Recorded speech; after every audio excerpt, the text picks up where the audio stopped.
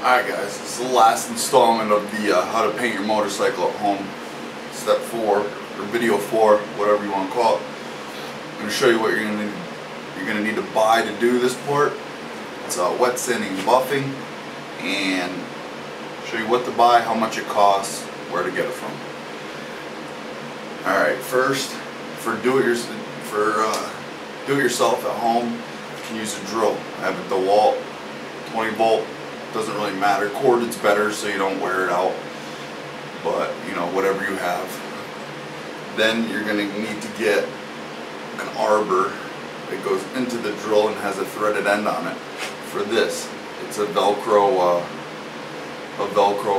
pad to hold your pads for your different compounds, wax, and those sorts of things.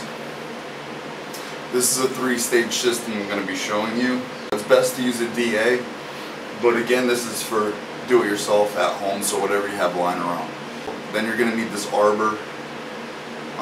These are probably like $5 or $6. You can get them at any hardware store. And then you're going to need this. This I think is like in between $5 and $10. Could be cheaper. Try Harbor Freight. And now I'm going to show you the 3 compounds, the 3-step system. Actually, we'll start with the compound first, because compound is first. Alright. So first, you're going to put your arbor and your pad holder into the drill, like such. Now each pad is different, whether it's for your polish, your wax, or your compound. Again, this is the first one, Ultimate Compound. This McGuire stuff works really, really good. You can get it at Walmart. Each one of these kits come with one compound and one pad, the pad you need, because there are 3 different pads. So you're going to need that, and then it comes with your pad. The pad simply just goes right on your gun like that, and it holds firmly, doesn't go anywhere. And that's it. Well, you have your compound, polish, and wax. Again, these are $11.50 a pack, so just say $12. So $36, and it's more than enough to do your bike. Make sure you get all 3, you'll get the best finish, and it actually comes out really good. Next, what you're going to need to do is get a bucket of some sort and fill it with water. Because we're only doing one part for this demonstration, I have a little bucket. Some people like to put dish soap in there. I, however, do not. To me, when you put the dish soap in there, it suspends all the little pieces and just dirt and debris in the liquid, and you don't want any of that on your sandpaper, because if you go to sand, you might scratch the shit out of it. Typically when you're clearing, a lot of clears call for 3 coats. If you're just starting off, I would suggest doing 4 coats. This way here, it gives you leadway for when you wet sand and buff, because it'll be that much thicker. So if you mess up, you don't got to worry about going too deep or not. The finish isn't going to be too far off from doing the 3 coats. Your technical data sheet for your clear coat will tell you exactly how many coats is required. Again, you could throw an extra coat on there just for safety purposes if it's your first, second, maybe third time. What you're going to need, depending on how bad your orange peel is 600, 1200, 1500, and 2000. I do it like that. You don't have to use all of them. If your orange peel isn't that bad, or if you don't have any runs, you can jump right to like 1500 and then do a scuff on that, and then bring it to 2000 before you start your polishing. It all depends on how bad it is. Now if you get a run or something in your first coat, well, you're kind of screwed. In your first coat of clear, you're kind of screwed because you have to sand all the other coats off to get to that run. Now if you get a run in, let's say your third or fourth coat, you're good to go. It'll come out, no worries. So be very, very careful in your first and second coat of clear. Alright, let's get to a part. Start. Okay, I'm going to choose this part here because it's kind of small. It'll be a quick little video. Although these pieces, I did pretty good. They don't have very much orange peel on them at all. Damn near none, so I don't know how good I'll be able to show you. Now don't be scared because when you do this, that shine is all going to be gone. But yeah, I can't even pull up any orange peel on this. But once I sand it, you guys will see. It's not perfect, but it's pretty damn close. You'll be able to see the high and low spots. So first thing what you want to do is get your sandpaper and you want to soak it in your bucket. Alright, you're going to put this in.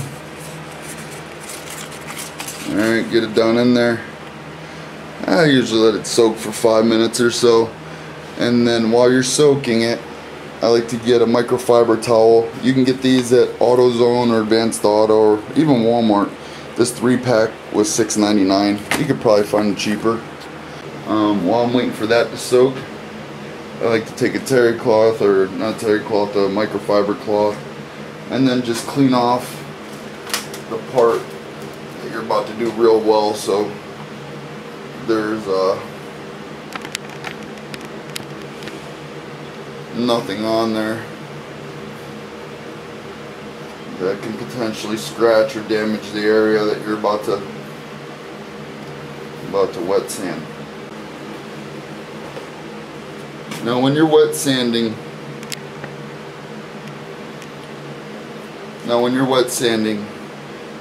if you don't have to, stay away from your edges.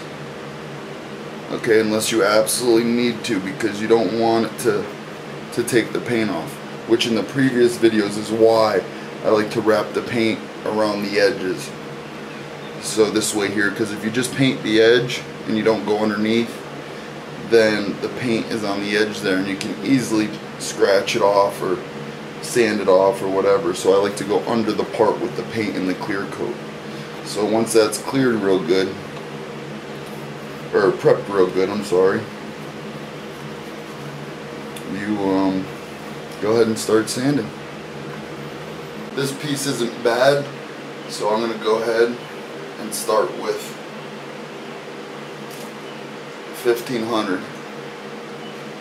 Alright, now normally if this was a flat piece you'd use a sanding block so you don't get any waves or anything, but this has got a lot of contours and it's shaped odd, so you want to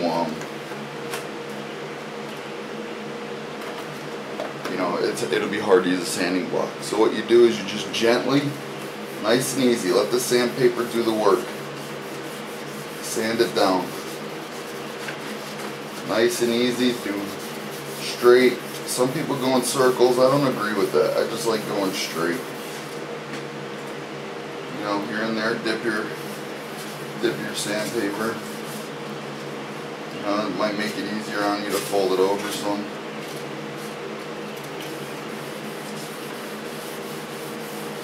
Now with this one here, I did the edges. I painted over the edges, so it's all good. I can go ahead and hit the edges. Like I said, just let the sandpaper do the work. You'll start seeing that your water is, you can see the clear, like you see the residue from the clear coat.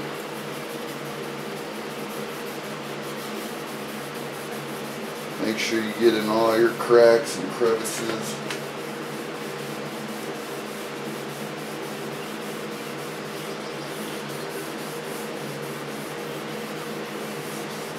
I'm going to try and do a half-assed job so you guys can see what I'm referring to about your high and low spots.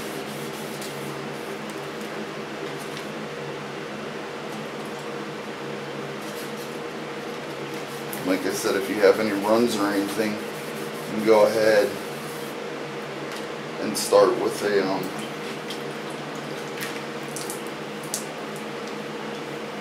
heavier grit sandpaper. Okay, this actually worked out perfect. This is completely dry. As you can see the parts where I actually missed right there, right there. Those are still very shiny, okay? But now, down here, you can see the dimples. Alright, you see how it's white? Or even look at it compared to the edge there. Alright, the dark brown compared to your light brown, the light brown is the high spots, okay? The dark brown is where you want to go down to. You want it to be all uniform. Alright, you want it all to be like this area right here. Nice and smooth. Okay, so obviously we have some sanding left, and that literally came from what I just showed you guys. Maybe a minute of sanding. Doesn't take long at all. So you want those dimples out of there. Alright, right now it feels smooth as a baby's ass, and that was only 1200 grit. Or 15, I'm sorry. So I'm going to go ahead and go 15 again, real gentle, just to bring it all to look at least like this here, the dimply part, and then I'll finish it off with 2000. Alright, now for the most part we're about even. Just got to touch up the edge here a little bit. It's like a bevel, no big deal. But you can see how it's all almost uniform there. The 2000 will bring it perfect. It's smoother than a baby's ass, and that's 1200. You know, there's a spot here, a little bit there. So we're going to touch that up, and then it'll be ready. Alright, that's it. There's some wet spots, but it's all pretty much uniform. Everything, there's no more orange peel whatsoever. There's some wet spots. Those shiny spots are wet spots. When it's wet, it'll look like a glass finish. Alright. Like I said, don't get scared at this part. You know, as long as you take your time and do it right, everything will be fine. Now we move on to side note too is these parts have been sitting for days. I wouldn't recommend wet sanding and buffing for maybe 24 to 48 hours after you lay your clear coat down. Maybe you can do it sooner. You got to look at your TDS sheet, your technical data sheet. Excuse me, I could be wrong, but I like to wait and let it cure as long as possible. You definitely shouldn't wax. I wouldn't wax for a few days. Now we're going to put our compound on. That's the first step. That's when you bring your part back to life. You start bringing it back to life, you start getting your shine back, and all that fear goes away. Now remember, even after this, once it's all said and done and dry, actually this rag is a little damp now. Another one. I would recommend wiping it back down so there's nothing on there that could potentially scratch it anymore or do any damage or anything of that nature. Alright, now what I like to do is I'll put a few drops on my pad. Some people put it on there, whatever. I don't know if it really matters or not, but this is how I do it, and it works fine. So then I'll do that, put a couple drops on there, and then I'll rub it into the piece, the item that I'm doing. Get it in there good. Rub it around. Again, this is where you start to see your item come back to life, and you don't really worry about losing your shine or it never coming back. The first time I did it, I was scared. I thought I was never getting it back. And then I like to use the edge of the pad, alright, rather than the flat part. Now, when you're doing your edges, make sure on the side you're doing it's turning that way and not back this way, because if you're coming this way it might peel the bottom off. Again, I wrap the paint around so I don't have much to worry about, but you don't gotta go crazy, just nice and easy. And this here will fill in all your little scuffs and marks from your sandpaper. It'll fill it up and make it look real nice. You might have to hold it, do whatever. You gotta be careful though.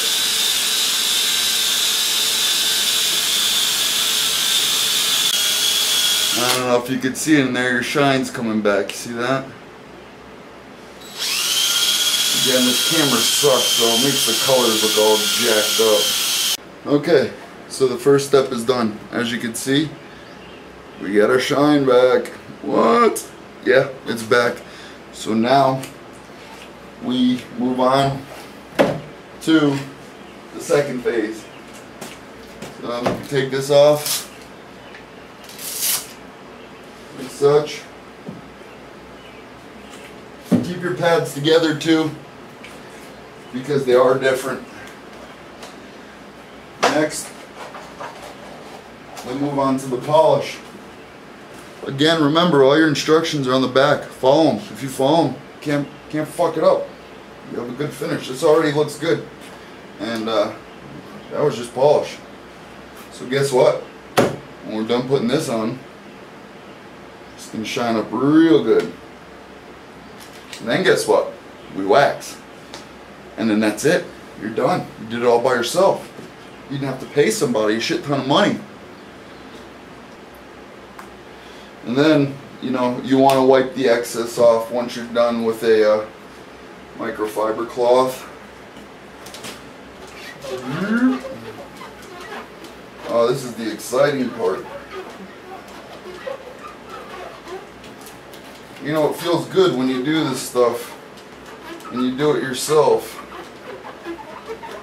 because all these guys get a lot of money for this. Oops. That's another reason why you want to make sure it's on there good. So it don't fall off. I actually got to tighten that up. That's not right.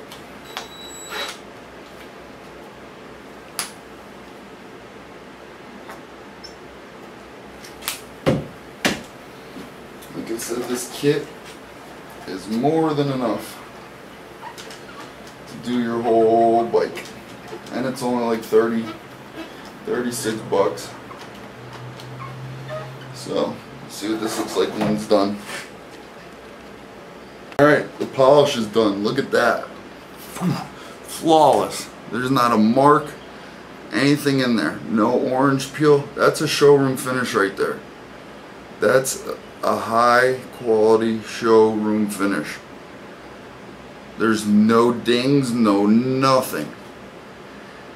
You can see everything right. You can eat off this thing. It's perfect. And people pay a lot of money for this. A lot to have this type of finish. Now, the last and final process is the waxing. The waxing is a little different because you want to apply the wax. And here, let me read it off the directions so I can give you guys. It'll be easier for me to explain it to you. Now this you just don't put on, you gotta put on, and there's dry times and stuff. It says, apply small model product across the surface of the foam waxing pad, as we did. Place the waxing pad flat against the paint surface. Make 2 overlap passes working one section at a time. After 3 to 5 minutes, remove the Supreme Shine, remove the wax with a microfiber towel. Turn to a clean portion of the towel for final wipe. So you want to put the wax on, and then 3 to 5 minutes later, you know, go over it. Go over 2 overlap passes, 2 complete passes. Let it sit for 3 to 5 minutes. Then wipe it off with a fiber cloth or microfiber cloth, and then that's the final step. And this thing will bling. Not that it's not already, but you know, you were probably nervous when you're wet sanding, thinking I'll never get the shine back, but that son of a bitch comes back. Alright, there it is, all done. That's what wax everything. Remember, make sure you wipe it off after 3 to 5 minutes, the excess. Now it's protected, it's nice and shiny, showroom finish. Perfect. Remember, follow all your steps and you'll be good to go. Alright, so I hope this these 4 how-to videos really helped you guys. You know, maybe saved you guys some money in doing it at home by yourself, or whatever the case may be. You know, if it did help, you did save some money, make sure you like it, subscribe, and if you guys have any questions, feel free to comment. I'll do whatever I can to get to them, or you can email me at smcustoms14@gmail.com. And or you know, if you guys want your bike painted or done so you guys don't have to do it or don't want to spend the money on materials, I have very reasonable prices. I understand what it's like to not have the money to exactly pay somebody to do these sorts of things, so I do what I can to help everybody. So just keep that in mind. Yeah, it's all about getting off your ass and not being lazy. If you can do that, you know, it's not much to get off the ground and get started and do your own bikes. Maybe do somebody else's for them. So yeah, make sure you like and subscribe. See you guys later.